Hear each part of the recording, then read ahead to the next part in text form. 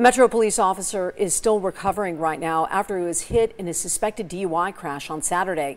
And tonight we are also getting new information about what led up to the crash. 65-year-old John Boyd told police that he was drinking before the crash and was allegedly under the influence. Officers noted he had bloodshot, watery eyes and some mumbled speech.